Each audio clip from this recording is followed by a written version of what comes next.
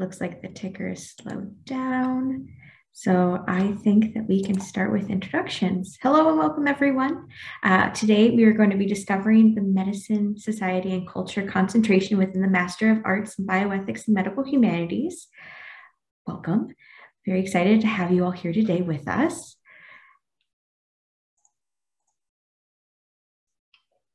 So my name's Sam Hamilton, and I'll let Dr. Leah Jeanette introduce herself, but I'm here as more of like support role behind the scenes, all that kind of technical help and those types of things.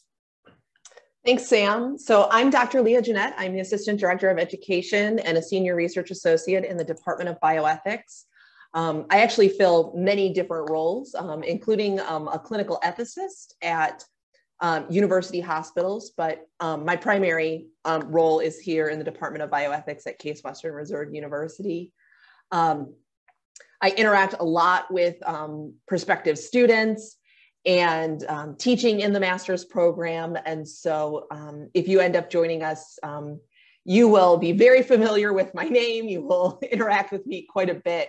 But we are so elated that you've joined us today to learn more about this concentration and about bioethics and medical humanities as well. So I am going to just briefly cover our agenda.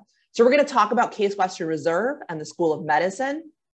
We're going to talk about the Masters in Bioethics and Medical Humanities, but really more than that, we're going to talk about the concentration of medicine, society, and culture, and really what that is all about, because that is such a unique part of our program. We'll talk about Cleveland, Ohio, where we're located, and then we'll talk about application process and deadlines, student assistantships, and then leave room for Q&A. Speaking of Q&A, if you have any questions as we are going along, feel free to submit those through the Q&A feature. Sam, do you want to add any more about how they access the Q&A? Yeah, absolutely. If someone is on a desktop or a laptop, you're going to probably go down to the bottom of your screen and you're going to see two chat bubbles and it'll say Q&A. You'll click on that and then a pop-up window will show up. If you're on a mobile device or a tablet, typically there is on your right side of your device at the very top, there'll be 3 lines. You click that, it'll bring down some different drop-down options and you'll select Q&A from there. And then you can type your questions away and you can type those throughout the entire program, so that way you don't have to wait until the very end. And depending on what your question is, we may answer it right away, or we may hold off until the end during the Q&A section as well. So I'd like to introduce our panelist, Dr. Eileen Anderson. She is the Director of Education in Bioethics and Medical Humanities. She's also an Associate Professor of Bioethics and our Director of the Medicine, Society, and Culture concentration. And so we are delighted that she is here to talk about all these things. And I will let her further introduce herself and her background and the many different roles she fills within the Department of Bioethics and the greater university as well. Thank you, Dr. Anderson, for joining us. Oh, thank you. It is such a delight and privilege to be here. I'm going to let you know, I seem to have a little tickle in my throat. I have been lecturing and facilitating conversation all day on bioethics, medical humanities, and social medicine. And so I can't get enough water today. So excuse me in advance if that comes out. But I am so happy to talk about our medicine, society, and culture concentration, which is really our degree's deep dive into medical humanities, health humanities, social medicine, arts and medicine, and related fields. It's a tough thing to put terminology on this widely interdisciplinary world that gets called medical humanities, health humanities, social medicine, again, arts and medicine. We have so many, medical social sciences. There are so many different terms. It's all the same world. And what we call it in our degree is MSc, Medicine, Society, and Culture. Our program is pretty unique in its depth and breadth across those different kinds of subfields in the social sciences, humanities, and arts. As an individual scholar, I have been incredibly fortunate to have a widely diverse training that actually includes all three of those. Though my doctoral level training is really psychological and medical anthropology. So my doctorate is actually in human development and psychology, and I was a tenured professor of anthropology before I moved to the medical school to create and run our programs in medicine, society, and culture. And this is a concentration. We'll talk about, it's not the only concentration, so we'll talk about that later in the webinar, but it's a really wonderful, vibrant part of our MA in Bioethics and Medical Humanities, which is a 1 year or 9 month, if you're doing a typical intensive course of study degree at Case Western Reserve that is just fantastic. And we're going to both talk about the content of the concentration, as well as give you an overview of some of the unique aspects of this degree. So let's go ahead and advance.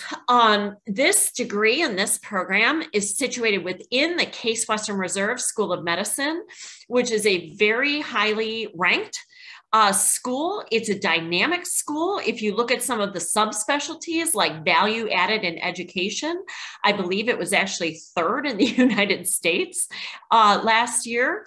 So it's a phenomenal, dynamic school. At Case Western Reserve, we have 8 different schools, from a College of Arts and Sciences, business school, dental, nursing, medicine, engineering, etc. So our program actually engages faculty from all 8 schools. Just organically, the way that Case Western Reserve and Cleveland have emerged, it's a very medical city.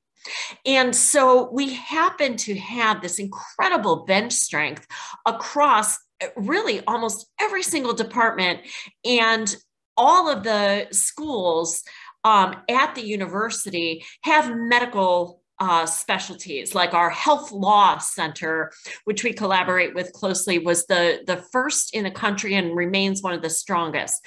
So we get to benefit from that and have collaborations across the university and across the region. But we are housed at the very vibrant School of Medicine, which is our largest school at the university.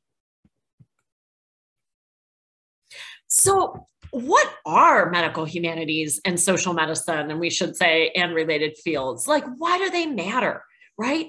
So it's been amazing, you know, talking about these questions kind of pre-pandemic and then during a pandemic, where in some ways they've become intelligible.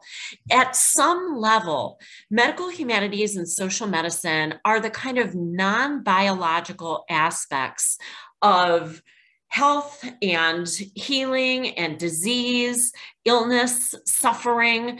They are people's meanings, that really investigating people's meanings around illness and healing, investigating human behavior, right? So if we take this pandemic, there are certainly scientific questions that have to be asked and scientific discoveries to be made. But some of our biggest questions, like the meaning of a mask. Do we wear a mask? Do we not wear a mask? When do we wear a mask? What's the meaning of social distance? What has been the impact of social isolation? How do we make decisions about vaccines, testing, et cetera? All of these questions, how do we structure, you know, educational institutions and keep things moving while also being very aware of a particular virus? How do we allocate scarce resources like ventilators?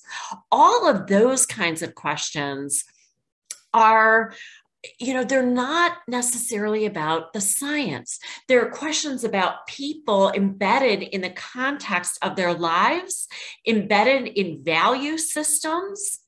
And how do these emerge when we're talking about individual health, when we're talking about public health, when we're talking about policy level decisions, or when we're talking about individual, clinical decision making. So this is why the way we structure this is to understand some of the larger kind of economic, cultural, social, political components that structure almost any experience of, sickness or healing. And we also engage humanistic viewpoints of understanding histories, right? We learned and had precedents from other pandemics to learn how to best navigate this one, even though each one is different and happens at a different historical context. But whatever the public health guidance has been, for example, as old as written history, a subgroup of people have railed against it. So we know that from historical data. And we can look at understanding people's representations, maybe in literature or in film, which can communicate powerfully individual experiences, group level experiences, maybe what's at stake for someone who is tough for the power structure of biomedicine to really understand. So there are so many different components of our experiences of these kind of, related to human health, healing, suffering, life, death, that we have to engage. And medical humanities and social medicine give us some really tried and true tools to be able to understand questions from global health patterns down to improving individual doctor-patient relationships, communication, and understanding. So, these are some of the questions, that I was mentioning that are not about, what's the most cutting edge science, although the most cutting edge science also brings us to questions about, should we be intervening? When should we be intervening? With whom should we be intervening? Can we ensure justice and respect for people in research and in clinical practice? What kinds of values do inform and should inform our policy and practice? So these are the questions, like really trying to identify, analyze, and resolve conflicts in values. We get a lot of tools from these fields to be able to do just that.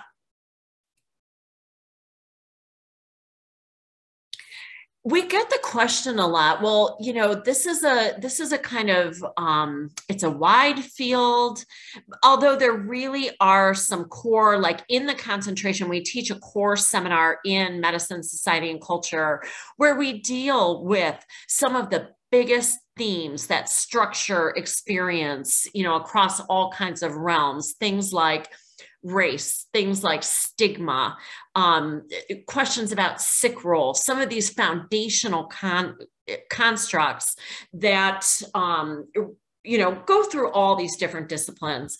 But what we are finding, this is a booming area in medicine and in the greater kind of healthcare world. It is interprofessional and multidisciplinary in its origin and practice.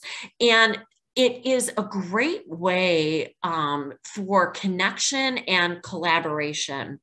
We are finding a hunger from medical schools, from healthcare organizations to want students who have, kind of two things: the analytic capacity to say, okay, what kind of a problem am I looking at? What level of analysis do I need to bring on board to best address that problem? Now, which disciplines are going to give me the tools to be able to solve the problem? That's an extraordinary thing for a professional to have, and those are the kinds of skills that our students graduate with. So we have alum who go so many different places into clinical work, legal professions. We have people who launch into research and regulatory work with IRBs, et cetera. We have students who go into arts and humanities, maybe go on to do a terminal degree, a doctorate, an MFA, or go on to work in nonprofits or other sorts of organizations. We have students who become bioethicists, work in public health. And one of the things that we take pleasure in every single class is that sometimes students are coming out of an undergrad experience or maybe coming out of some professional experience, and they know they really care passionately about healthcare, but maybe they're not really sure they want to be a doctor or a nurse, and they're wondering, what other professions could I do? And this program provides exposure and phenomenal discernment for people who aren't quite sure. I just had a mentoring discussion last week with a student who came into our program, not quite sure what she wanted for her next steps. And after her first semester, she became exposed to different kinds of careers through our foundations class and through her clinical rotations in a hospital that kind of reset the course of her career. And she, has found a pathway that she's now applying into, and it was really beautiful. So we purposefully bring students into this program from lots of different backgrounds. We have this very intensive experience together, and then our students launch into all different kinds of career paths.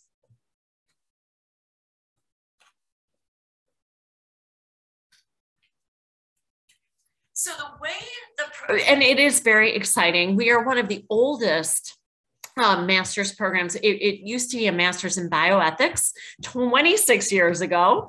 And we're one of the strongest. And we retooled the entire degree in 2016 to become a master's in bioethics and medical humanities. And that is also when we launched the concentration in medicine, society, and culture, which I should say historically now, year over year, about half of our MA students will complete this concentration. So the MA, if you're engaged in it full time, is 2 semesters. So it begins in the fall semester, and then there's a spring semester. And then there are a couple of other options for enhancement as we come out of pandemic, where people can add on a May term and study abroad. We had an unusual opportunity last year to have a January term. So there's a little bit of flexibility in there, but for most students, it's 2 semesters, although there's flexibility to do things like completed over 12 months or other ways that fit into people's individual lives and situations. So as you could imagine, with having a broad curriculum and a really exciting department, our Department of Bioethics, our core faculty who are based in the department are from all different fields. We have psychology, we have multiple anthropologists, we have literature experts, we have bioethicists, we have physicians, we have philosophers, sociologists. It's just an incredibly interdisciplinary, dynamic department. And then we have faculty affiliated with us, again, from all over the university and even beyond. So one of the things that's really important within this is personalized advising for each student. So students actually get a lot of advising before they even arrive on campus to think about who they might want to work with, who's a good fit for their advisor, what pathways they might want to choose. Then each student is matched with an advisor who is an expert in what they're interested in. And as advisors, we really work with students to kind of understand their career goals, to help choose their courses, to maybe think about other options for them if a student should really pursue an independent study, to think about how to make the most of their clinical hours. Each student will complete a capstone in the spring. So your advisor is there to kind of be a sounding board and help guide you to the right people and places to make the most out of this experience as you launch into your next step. So we have certain classes that are required of all students. But there are 13 and a half credits that are electives to customize your curriculum.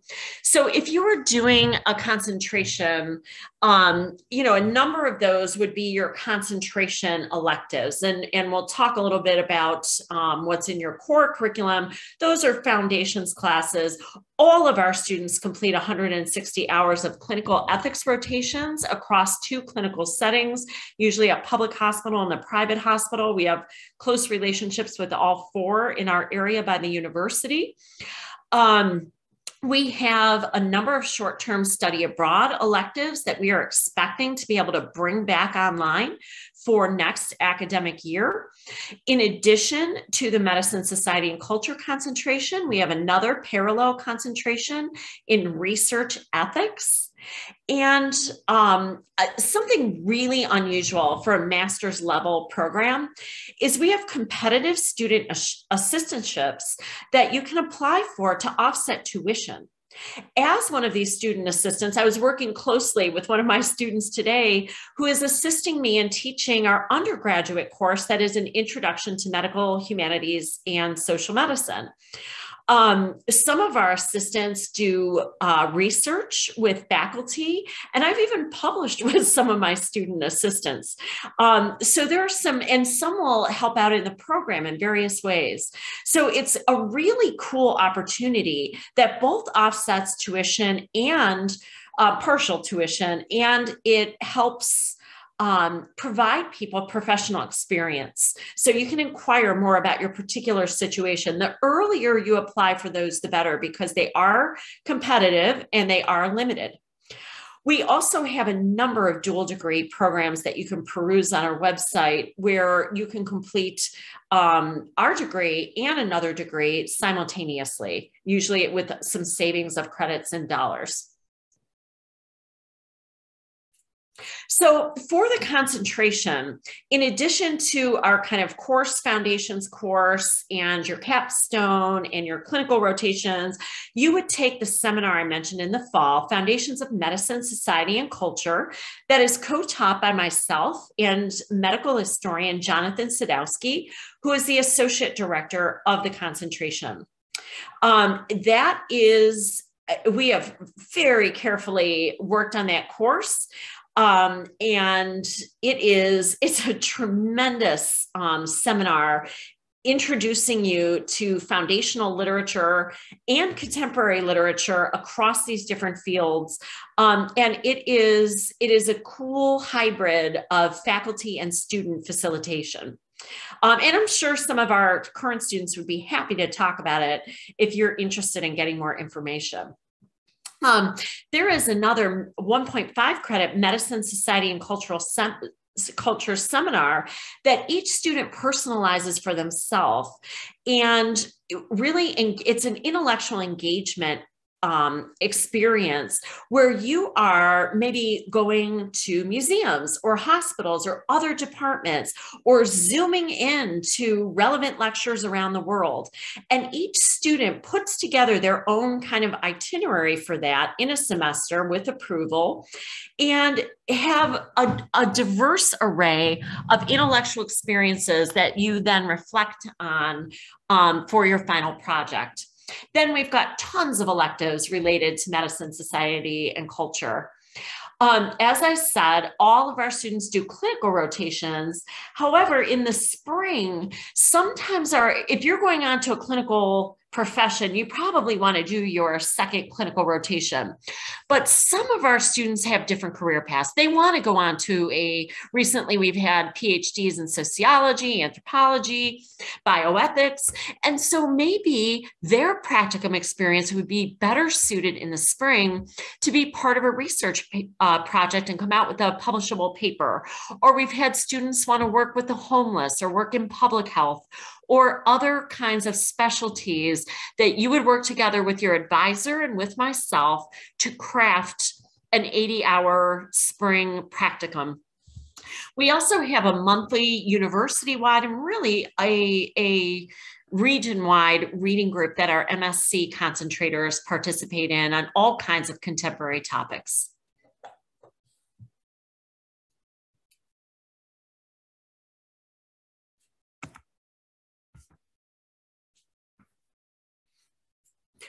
So for sake of time, I'm going to just mention that these are our 4 hospital partners.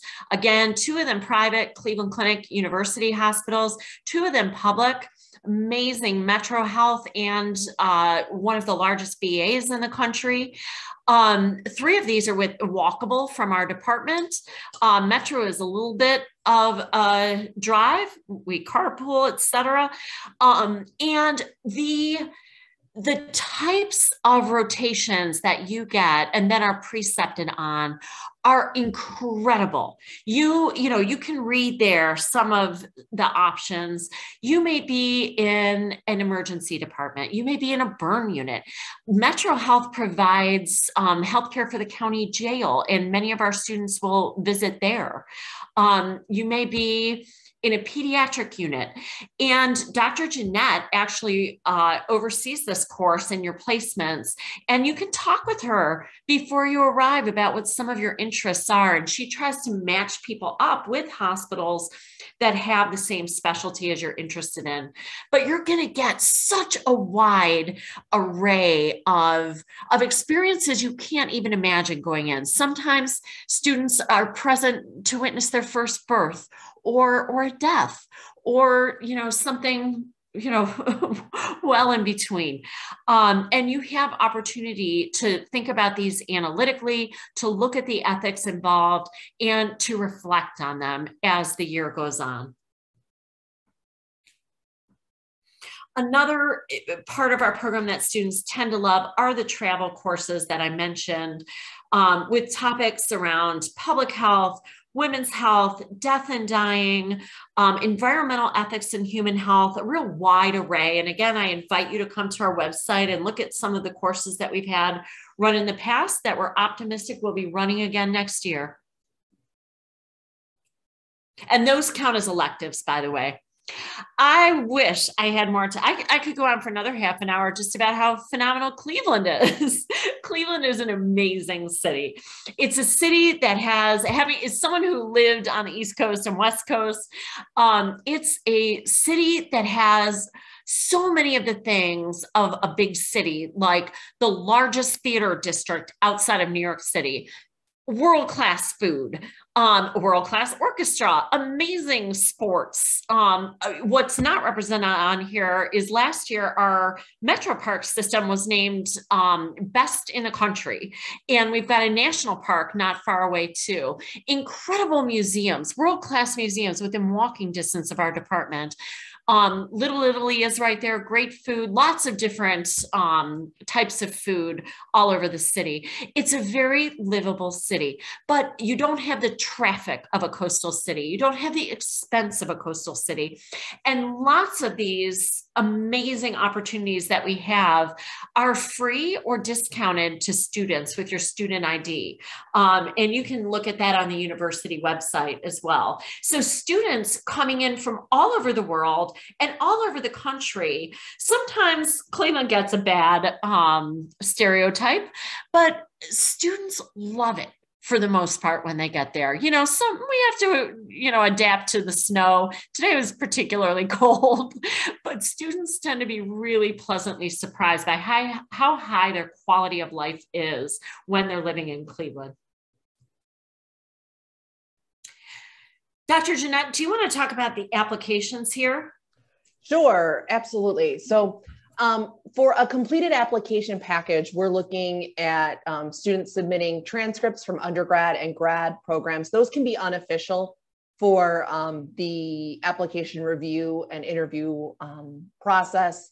We're asking students for a statement of purpose. That's 1 to 2 pages, looking for your interest in bioethics and medical humanities and your interest in earning a master's degree. And we're asking for a CV and resume, and then 2 letters of recommendation, including 1 from a faculty or former professor.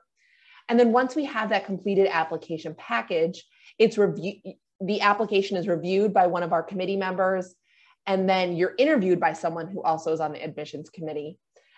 Typically, when we have a completed application package, a decision can be rendered within 2 to 3 weeks. We're a rolling application decision. So we're constantly reviewing and making decisions and sending out those decisions. So the turnover can be very quick. So it's a fairly streamlined process. If you have more questions about these different materials, please reach out to us. We'll have an email address for you in just a second. And then I'm happy to talk a little bit about the student assistantship. So these are opportunities, as Dr. Anderson mentioned, for students to be involved in research, teaching, administrative activities with faculty and staff in our department. These are highly unusual to be offered in master's programs. And so we are very committed to helping students, in ways that we can. And so these are partial tuition waivers, anywhere between $3,000 and $12,000. They are highly competitive. And so if a student has submitted an application for the master's program, you then are eligible to submit a student assistantship. These applications are going to open either the end of January, beginning of February. We're in the midst of finishing that updated application, and then the email will go out for anyone who's submitted an application. And as applications are submitted in the coming weeks, you'll automatically get that email to start the student assistantship application. And then in terms of deadlines, if you are a current, the next deadline is March 1st. This is for current Case Western Reserve undergrad students who are juniors who want to participate in the Integrated Graduate Studies program. For other students, our priority 2 deadline is May 15th. If you want to submit for the student assistantships on June 1, you need to get your application, your master's program application in by May 15th. It's really important. That'll give you enough time to get your student assistantship application in by June 1st. And then our final deadline in order to join us in August for the fall 2022 start is August 1st. So that's kind of the big final deadline for this application cycle. So it's important to keep in mind. If you have any questions, feel free to add them in the chat. I see that there's one asking if there's access to the recording for this meeting. We will absolutely be sending this recording out to anyone that's in attendance here. You will get it emailed to you very quickly. So in a couple of days or so, you'll get an automatic email with the recording. And I really want to urge people, if you have more questions about could this program be right for me? Is this program right for me? We want everybody to find a good fit for what their pathway is. This is, it's a lot to talk about in a short time. Can I study what I'm interested in? Am I going to learn the following kinds of skills that I want to have before I go to medical school or my next step or get a job or whatever it is? You can please feel free to reach out to us at bioethics@case.edu, and we'd be happy to have conversations with you about your individual experience. Probably either Sam or Dr. Jeanette would see your email and make sure it gets to the right people who have the expertise in the areas, that you're particularly interested in, which may be them. But we'd love, it's a lot to try and figure out the whole nature of a program and if it's what you're looking for. So we're really here to help you kind of figure it out, or expand upon things that you might have interest in that we glossed over, or you might be wondering, like, do we have classes in genetics and genomics or new technologies? All of these kinds of questions. We're here to try and help you figure it out and let you know more about what you can access as a master's student in bioethics and medical humanities at Case Western Reserve. Well, I'm not seeing any more questions, so I'll just wrap us up by saying thank you so much to everyone who's joined us. We're so appreciative. Yeah, thank you, everyone. And if there are any questions, like both Dr. Anderson and Dr. Jeanette mentioned, please send us an email. We'll be happy to help in any way that we can. Yeah, thanks so much for joining us. And hopefully we'll get to continue the conversation with some of you at least.